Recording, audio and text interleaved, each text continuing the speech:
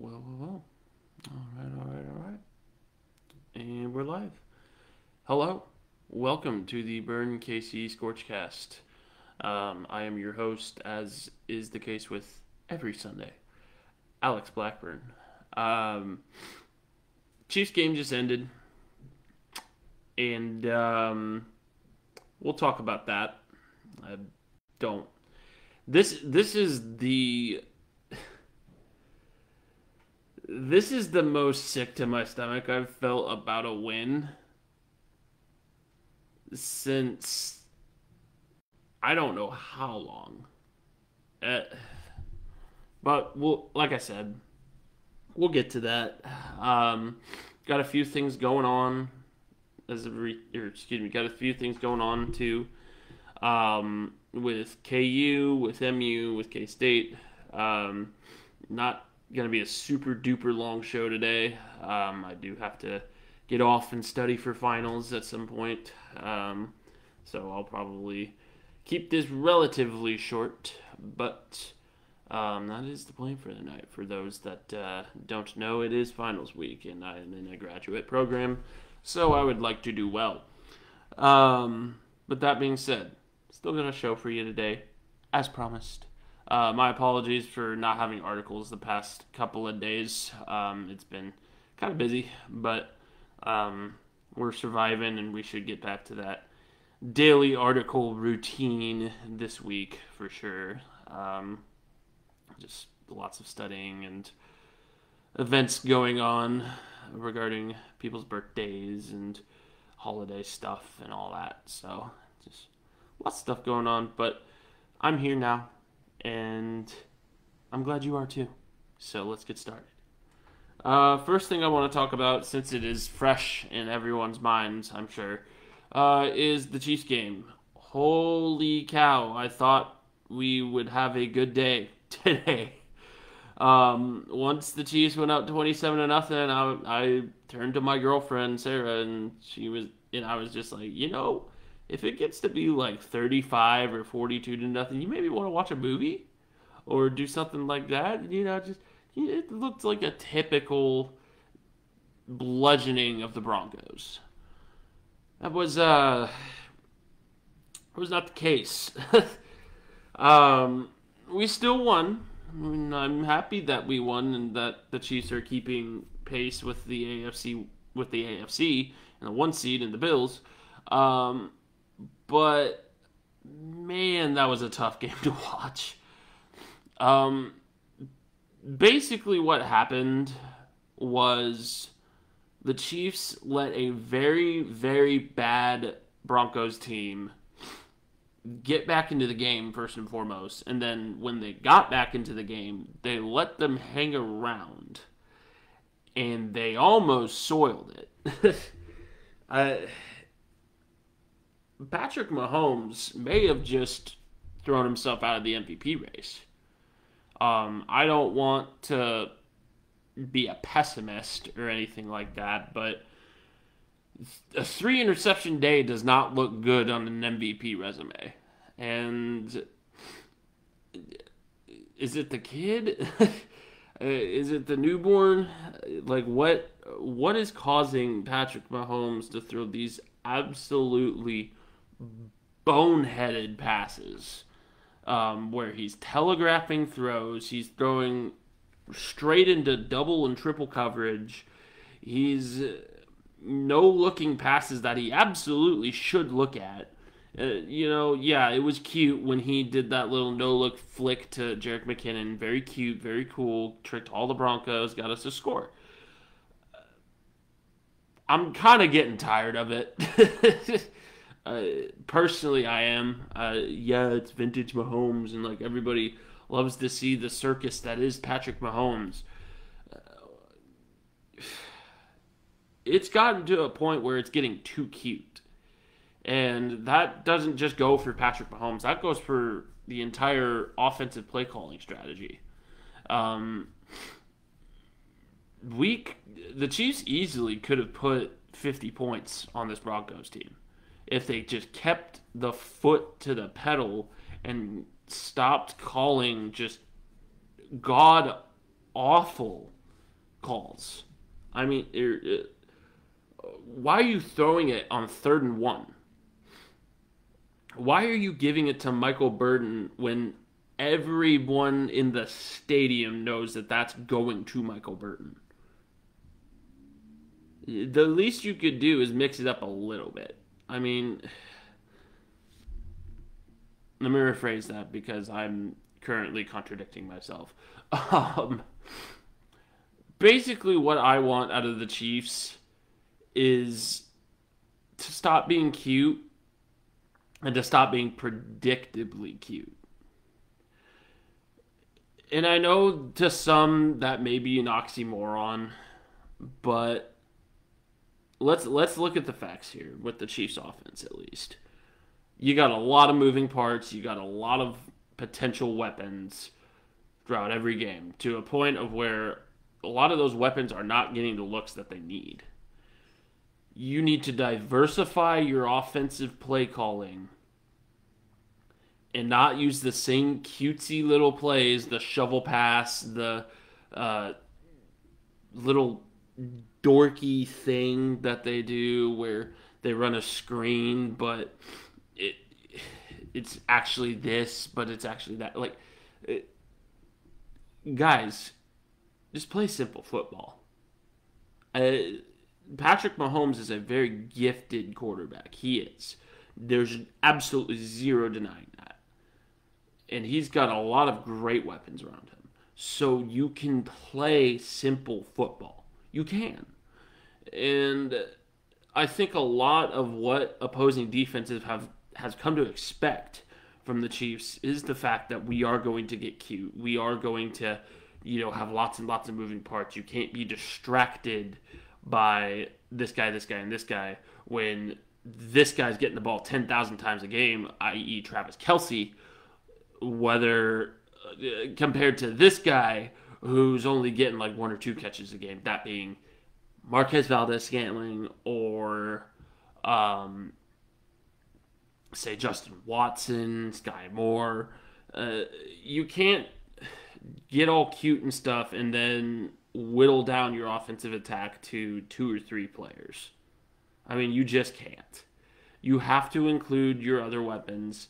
Yeah, I realize that Marquez Valdes-Scantling has dropped some bad passes, but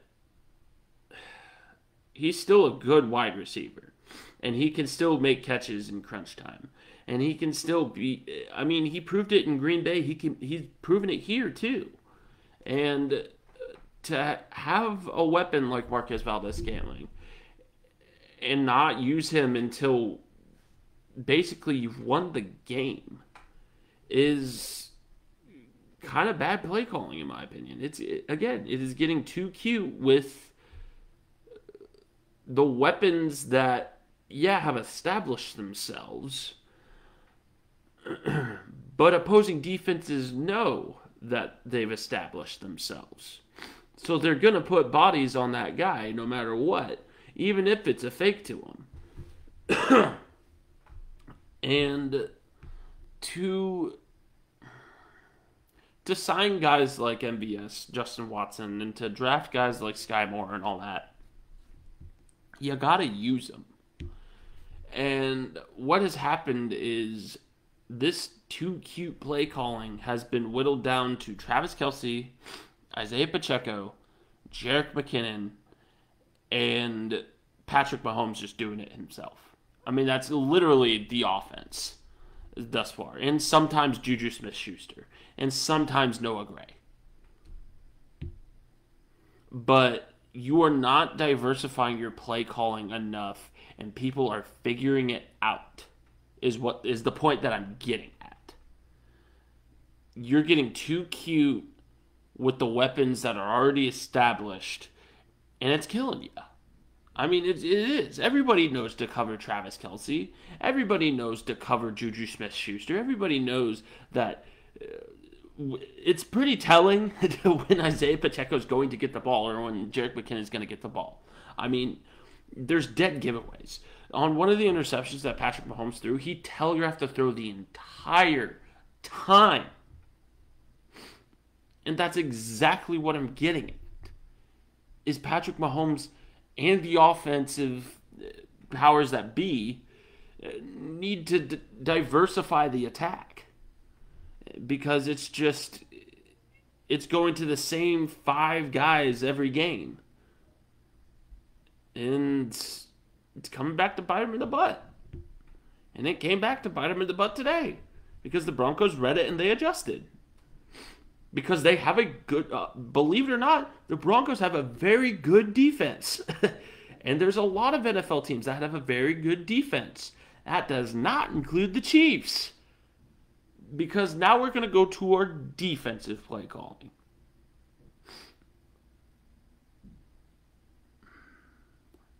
Why choose to not cover Jerry Jeudy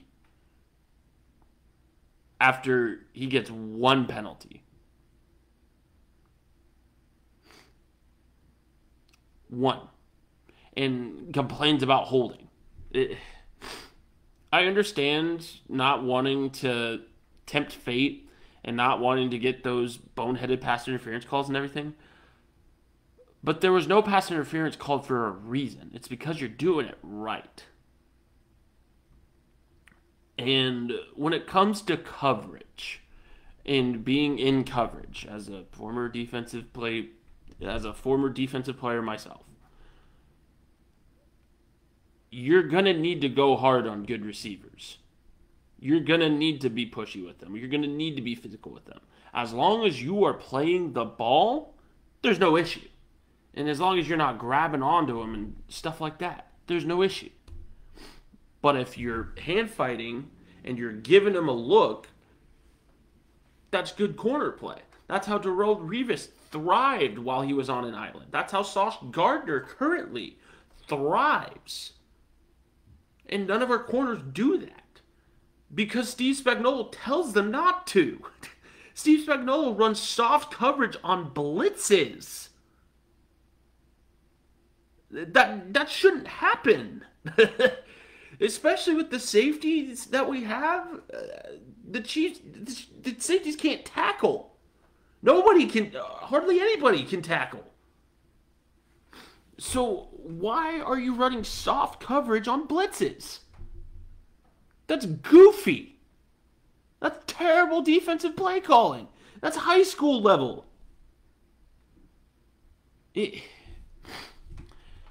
I understand having faith that your guys are going to get to the quarterback, and believe me, the Chiefs have gotten to the quarterback. I think they have the third most sacks out of any team. They're a good pass rushing team now. This being said, when the pass rush doesn't work, it comes back to bite them, and it comes back to bite them hard. As we've seen over the past couple of games, as we've seen with Jamar Chase, as we've seen with Jerry Jeudy, as we've seen with Stephon Diggs. Like, good receivers are going to exploit that, and good quarterbacks are going to exploit that. Russell Wilson, yeah, he has not had the best year, but he's still a veteran, and he still recognizes, oh man, they're in soft coverage. I'm just going to throw underneath, and this guy's going to gain 17 yards. Because they're playing soft coverage, and the safeties can't tackle. Juan Thornhill's missing tackles again, and I am still contemplating just going down there myself and saying, hey, put Brian Cook in. I mean, Brian Cook's green. He is. He's very green. And he's got a lot of raw skills that he still needs honing. But, man, at least the guy can tackle. At least the guy's not getting mossed every time the ball gets thrown his way. I mean, it's embarrassing to watch Juan Thornhill play sometimes. Yeah, he made a couple of good tackles today and made even a play in coverage or two. But that's not enough from a guy that's your free safety? No. The free safety is supposed to be flying around the field. They're supposed to be making hits. They're supposed to be covering hard. And they don't. And Juan Thornhill doesn't. Because once again, Steve Spagnuolo plays coverage incredibly soft. And I get it. Yeah, you have young corners, you have young DBs, but these guys have shown that they can hang with the best. Joshua Williams has shown that he can hang with the best. Trent McDuffie has as well. And yeah, you might get a hold or a PI every now and then, given how the league calls that. But it's better than giving up 19 yards of a throwing play. Like, if these past couple games have taught us anything, it's the fact that the safety position among every other position in the front seven's great. The front seven is good. Leave the front seven how it is. But the secondary is just, they're young. Again, they are very young and they will learn, but not without a coach that allows them to learn. That puts them in these situations to where they can be great or they can make a mistake that they learn from. Instead, they're putting them either on an island or in soft coverage where they get embarrassed because they have to make that open field tackle. And God, they need to go back to fundamentals too, because I cannot believe that there are this many NFL players that don't know how to make a proper tackle. It is not hard. Yeah, it's easier said than done, I agree. But let's look at the facts here, folks. If you're at the NFL level, you should know how to tackle and tackle efficiently. I mean, that's what they teach you from Pop Warner. So, the Chiefs' defense has been incredibly disappointing. They've either had very, very good games or they've had very, very bad games. And so far, they're on a very, very bad game streak. And they are letting bad teams hang around with us. The Rams should not have been in that game to begin with. And yeah, the defense shored up when they needed to. But they should not have been in that game to begin with. And the same goes for the Broncos. I knew the Bengals were going to have a good game. And yeah, the offense put that defense in positions that they should not have been in. But good defenses battle through adversity. There's a reason the 2000 Ravens won the Super Bowl. And it wasn't because of Trent Dilfer. It was because of that defense. And I'm not saying, oh, well, the Chiefs need the 2000 Ravens defense to win the Super Bowl. No. They need a serviceable defense. They need a defense that can make plays when they need to, that can shore up in the face of adversity. And this is not that defense. And so long, in my opinion, so long as they're coached by Steve Spagnuolo, they're never going to be that defense. I'm not calling for the firing of Steve Spagnuolo just yet.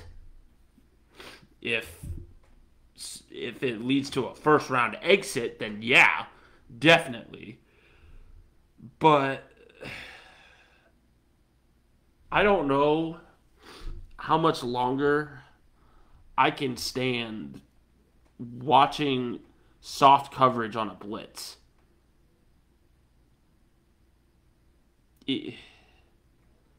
That doesn't make any sense. And with no spy on the quarterback. Russell Wilson ran for a ton of yards today because there was no spy whatsoever. You've got, in my opinion at least, one of the best linebacking cores, definitely the best young linebacking core in the AFC, and you choose to put them out in coverage instead of spying the quarterback in this day and age, where pretty much every quarterback can run? Spare me it. And one more thing about the Chiefs, and I'm done. I talked about the Chiefs at length the last ScorchCast, and I'm doing it again. My apologies. But this needs to be addressed too, and this is the last thing I'm going to address. Then we are moving on to KU. But stop talking. Plain and simple, stop talking crap. Justin Reed, Chris Jones, Frank Clark, it doesn't matter who. Stop talking. Off the field or on the field. Just stop. That's not leader behavior at all, and it is coming from the leaders of this defense. Frank Clark cost us 15 yards. Chris Jones cost us the game against the Colts.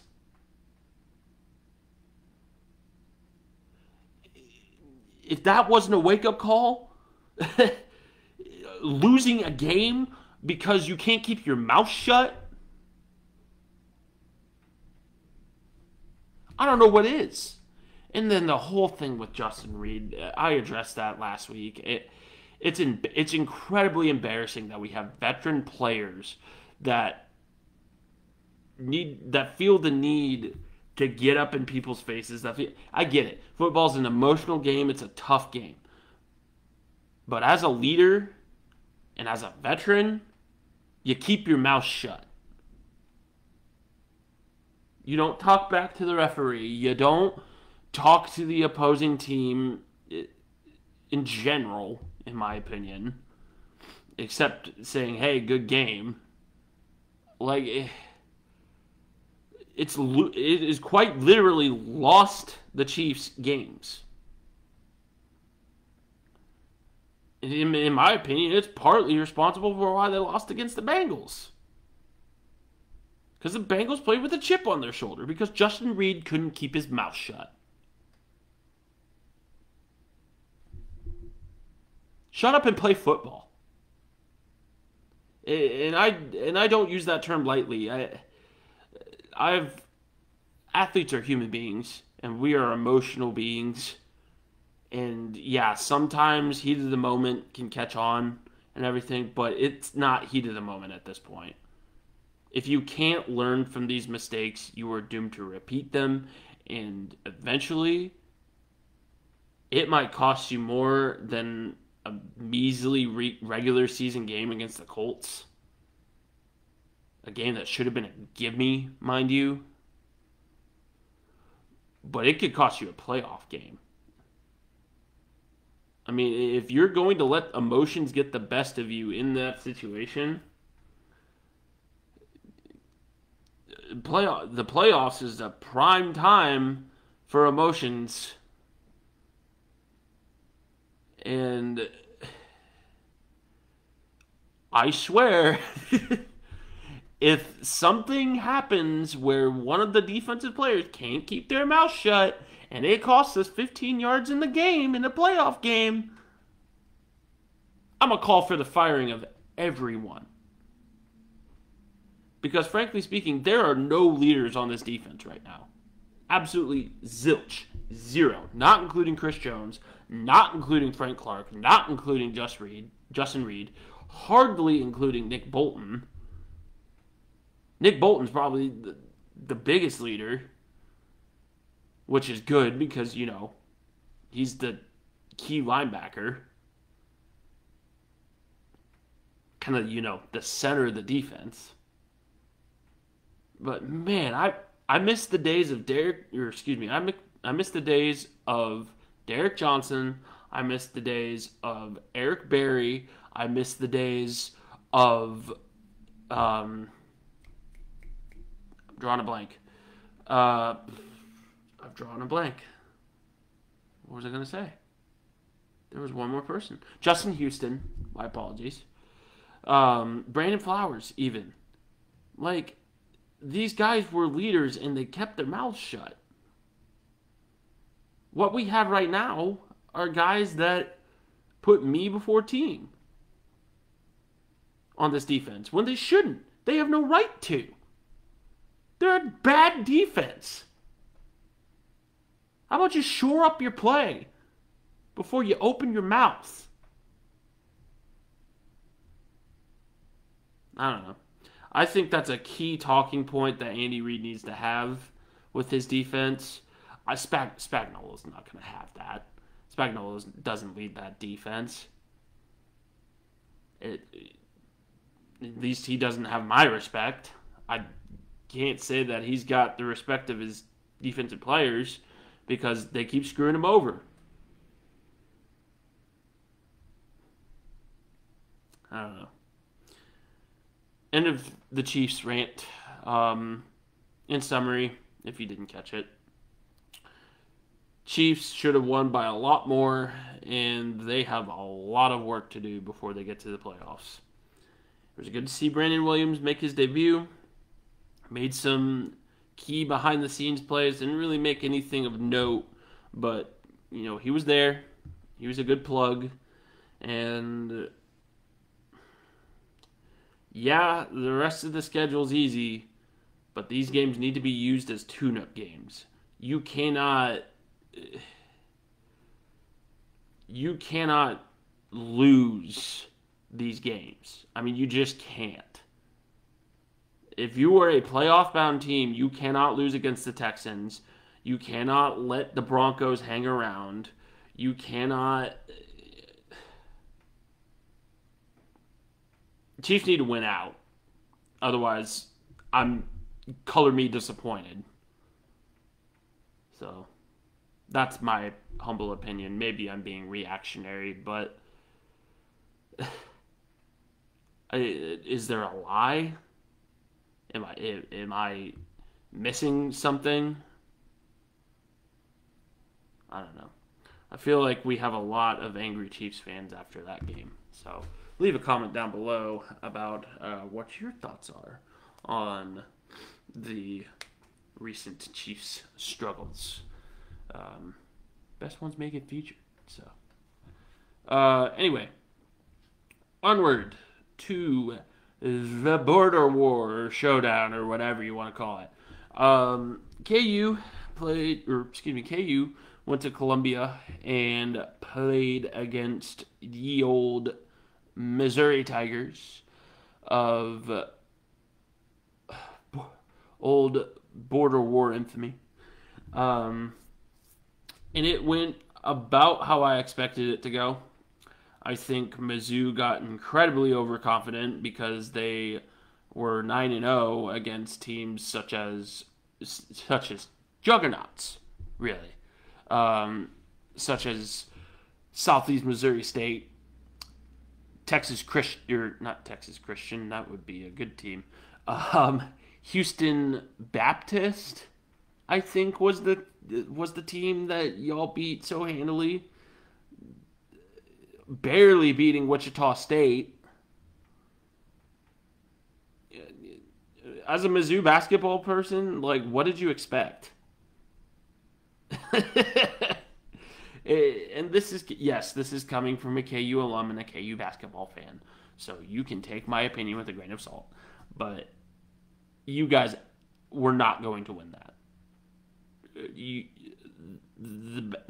That team came in incredibly overconfident. They had the backing of the student section that, for once, the backing of the student section. I think that is going to be gone now. But, I mean, you guys just got embarrassed on your home court. And your fans looked embarrassing too. I mean, throwing objects onto the court, yelling at the players. I mean, it's the border war and everything like that. But when you're getting blown out by 20, maybe it's time to relax a little. Maybe you're getting mad at the wrong thing. Or, you could just leave if you're that upset. But this only further proves the point of why the border war was not played for so long after Missouri left for the SEC.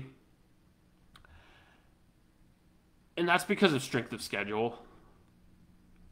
I think Mizzou had a paltry. And it's proven by Ken Palm and everything like that it was paltry.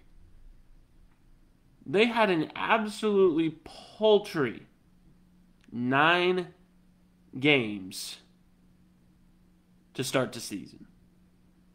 And they went 9-0. What should have been expected? But instead, people that say they watch Mizzou basketball but really don't, i.e. the Mizzou student body and alumni body, got confident because they saw, hey, our basketball team's 9-0. Oh man, we beat a team that was good, 6 years ago. We're going to go all the way to the championship. You need to rest. You guys are not back. You guys cannot compete with good ranked teams. You just can't. I mean, I love your new coach. Dennis Cates, a great coach, and I think you guys have promise. But you guys are not at that competitive level yet. I mean, you just aren't. So what did you expect? And for KU, par for the course. I mean, looks good. I have no complaints as a KU basketball fan.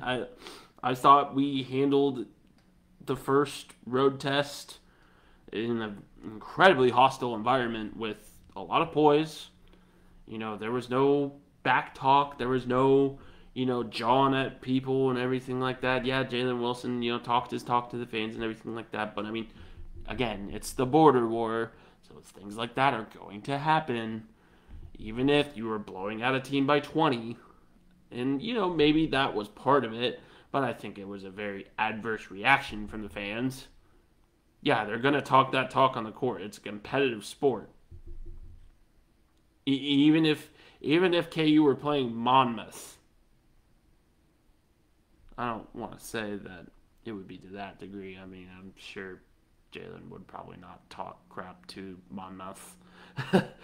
But what I'm saying is this. You guys lost, and you lost handily. And Mizzou's overconfidence showed in droves last night. And if anything, this blowout is good for MU basketball because it shows where they're at right now. I think those first 9 games didn't show us hardly anything. I think that game against Wichita State showed that this team has resolve and can win close games, but put them up against the conference competition that they have, Tennessee, Kentucky, Alabama. And the same goes for football, too. Like, I would much rather have a really good program that wins championships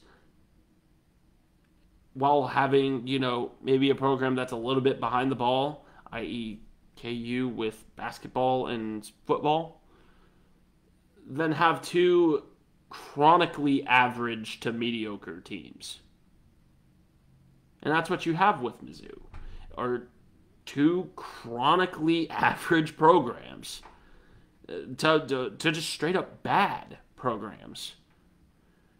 And until you can reach the mountaintop of a national championship or being ranked even, I think Mizzou has absolutely zero room to talk to KU. Absolutely zero. And yeah, I'm a KU guy. Sue me. I don't care. Again, this is my opinion. This is not fact. But I don't think Mizzou is anywhere close to touching KU's athletic programs. SEC or not. I mean, they just aren't. As a whole, You guys just aren't close. And that's coming from someone that used to work for KU Athletics, mind you. So. And has seen Mizzou athletic facilities, by the way. But, border war being done, for KU, this was just kind of a tune-up game, as is normal. To go into, I think KU actually plays someone pretty good next week. Let me check, shall we? That was yesterday. Let's check and see who KU plays. So KU's going to play Indiana next week. So yeah, no, I knew we had pretty big time ranked matchup coming up, and yeah, that'll be a good one. I think this Mizzou game definitely gives KU confidence. Hopefully they won't go in overconfident like Mizzou did, and then get run out of their own gym. I think KU's at Indiana though for today, or for next Saturday. Yeah, they're in Assembly Hall. So hopefully, KU can show out like they did.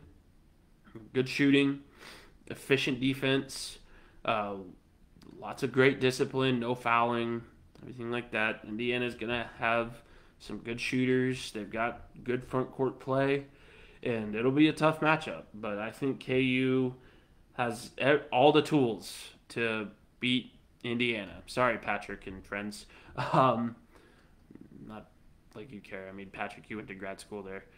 You should be a Jayhawk fan in this case. So, if that's any convincing for you. As for Mizzou, let me look and see here. And then we'll get into K-State as well. Just because. Mizzou's got UCF next week, and then they have a couple of really tough games coming up, which is why, again, this loss, by almost 30 points kind of looms large, because you have UCF, who is not exactly a cupcake. They've played some decent squads, and they've been a regular at the tournament. They're not a team that you'll just go in and beat the brakes off of. Right now, it's looking like UCF has a 55.4 chance of winning that game. And they've got some shooters on that team. So, just fair warning to Missouri. And then you have back-to-back matchups against two ranked teams. And one of those ranked teams is Kentucky. So, and then Illinois, too, which is another rivalry game, mind you. Away at Illinois. You guys got too confident too quick. I mean, plain and simple, that's what happened. I mean, you cannot be confident in a basketball team that only wins by 8 against Southeast Missouri State. Nothing against the Red Hawks. Good program down there in Cape Girardeau. Pretty mid basketball team. I don't know if they've ever made a tournament. Again, no offense to anyone that went to SEMO or anything like that. I'm sure you guys got a really good football program this year, but and you almost beat Missouri too. So but yeah, that Illinois and Kentucky game, they loom awful large, and depending on how those go, will be probably the definition of Missouri's season this year. We are going to see the true mettle of Missouri December 22nd and December 28th. So, yeah, conference opener against Kentucky, that's a tough one. So, but let's go to K-State basketball. K-State basketball is doing pretty well for themselves. They're kind of in the same boat as Missouri. They're kind of playing some pretty I mean, they've played a better schedule than Missouri has by quite a bit, but it's still not like teams of real any true note. Let me go ahead and yeah, I mean their last game was against Incarnate Word. They beat them by 48. Don't get me wrong, but Incarnate Word is already 5-6. So when good teams around this time are 9-win teams, which K-State has 9 wins. So, but so far in December, they've beaten Wichita State by 5, Abilene Christian by a handy amount, and then Incarnate Word, like I said, and then they beat a good that LSU game. That's a good win. And that's what Mizzou really was missing, was a good win like that. Wichita State's not going to be anything of note this season. I'll say that right now. They're just not. I mean, when Abilene Christian almost beat you, in fact, I think they beat them, actually. No. Alcorn State beat Wichita. And, yeah. But, good wins over K-State, or LSU. Rhode Island's a solid squad. Nevada's decent. These are quality wins. And it'll be good tune-up for once you hit that conference play. And they open up conference against West Virginia. I think that's right on par for where they should be opening at. I think that'll be a really, really good game. So far, Jerome Tang's proven why they hired him, in my opinion. I think he's done a miraculous job so far, and in both recruiting and in play. But we'll see how that conference play goes. I can see K-State vying for one of those top middle spots, or even in that top 4 to 5 range. So, yeah, solid display by K-State so far. And again, I think that KU loss for Missouri will be a wake-up call. It'll kind of humble the Tigers a little bit, give them a little slice of humble pie. So that's good for them. So. In other news, KU women's basketball just had a very high-quality win, a 20-point win over Wichita State, and then a 20-point win away against 14th-ranked Arizona. They're going to be ranked after this week. They are. And they look like they are in prime position to win, to have a shot at the Big 12. At the Big 12 championship, which is insane because normally you see teams like Baylor, Texas, women's basketball just doesn't really change all that much in terms of like the top teams. It's a lot like college football. I mean, you got your powerhouses like UConn, Baylor, Stanford, South Carolina, like all these teams, and then you got the rest. In this case, KU looks like they have every shot at being a potential game breaker and being a potential team that goes really far in the tournament, which is saying something for this women's program because this women's program has long since not been all that great. I mean, their last tourney appearance was in 2013, and they went to the Sweet 16, yes. Or actually, they may have gone last year, if I remember correct. I can't remember, honestly. My apologies. But they went to the Sweet 16 in 2013. And, now that I think of it, I think they did make it last year. But this is a solid program. If you watch them play, they're dominant. I mean, this lights-out shooting, high-paced offense, really, really good front court play, especially for a women's team, no less. And that's, obviously, well, I don't want to say obviously because you do have a lot of great front court presences, such as Brittany Griner, such as,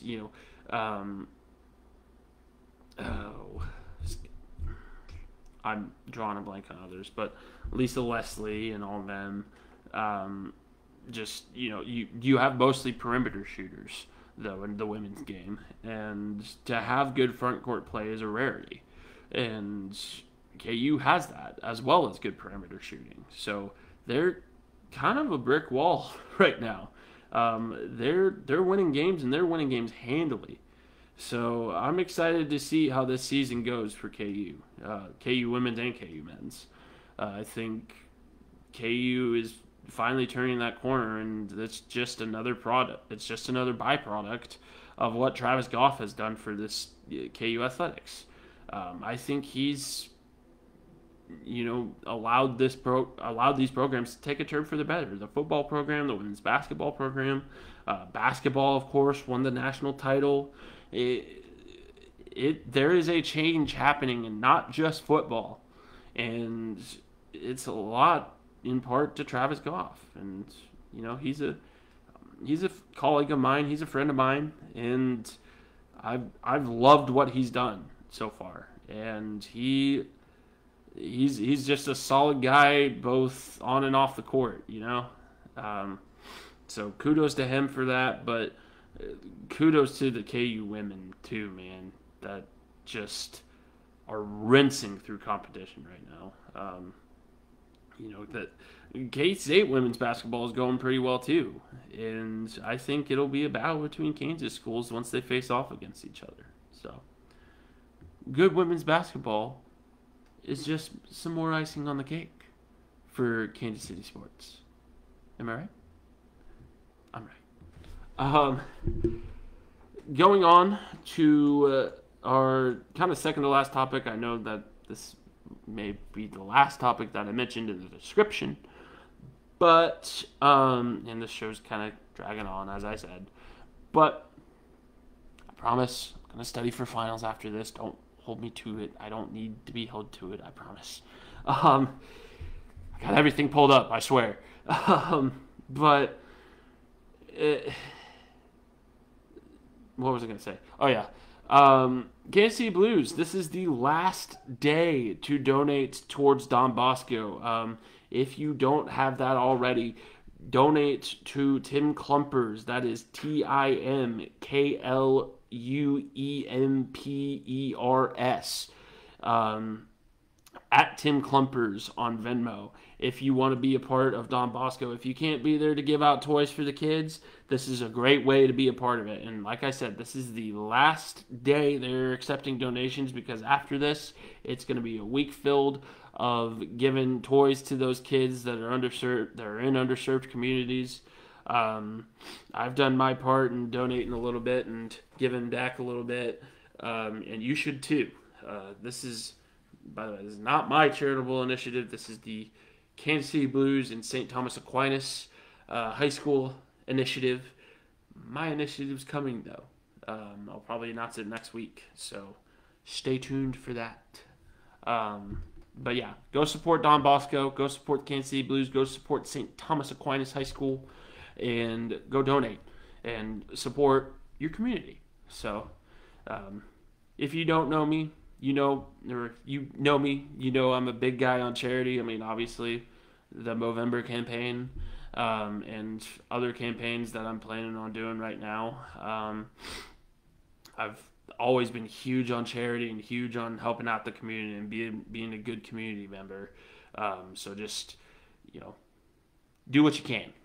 So one last thing that I wanted to talk about, kind of ending it on a little bit of a sad note here, so my apologies, but I hate to say it, but the passing of Grant Wall, if you don't already know, happened.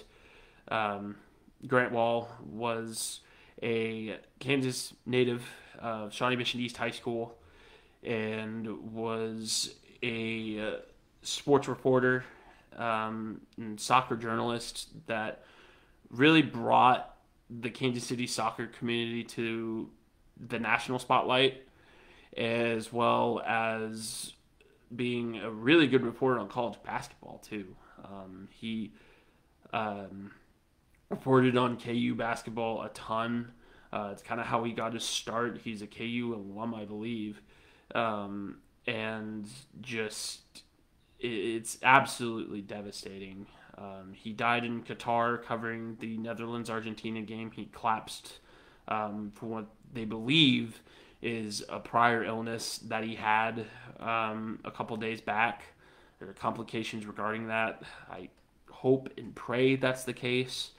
But obviously, with everything going on with the Qatar World Cup right now, and the death of the labor that's happening, the death of the people that are doing labor over there, as well as just kind of the overall shadiness of it, you can't help but speculate, unfortunately.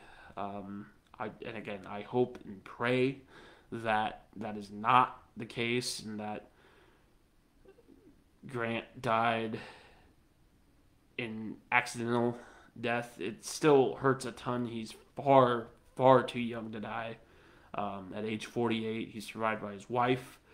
And it's just an incredibly sad past couple of days for the KC sports journalism world, the soccer journalism world, the soccer world in general. And just, it sucks. I mean, it does. And, having seen Grant a couple times at public appearances, unfortunately, I never got to meet the guy face to face. You could tell that he was just that type of presence, just the kind of guy that lights up a room, that is willing to just drop everything and help out, and is just a servant to his community. And he will be incredibly missed, and I hope that we can get his body back to the States, and I hope that if justice needs to be served, that it is served. That being said, we don't know a whole lot as of yet, and this, by all accounts, looks like it could have been in regard to what he was suffering earlier in the week. But, Grant Wall, rest in peace. Again, sorry to end it on kind of a sad, depressing note, but unfortunately,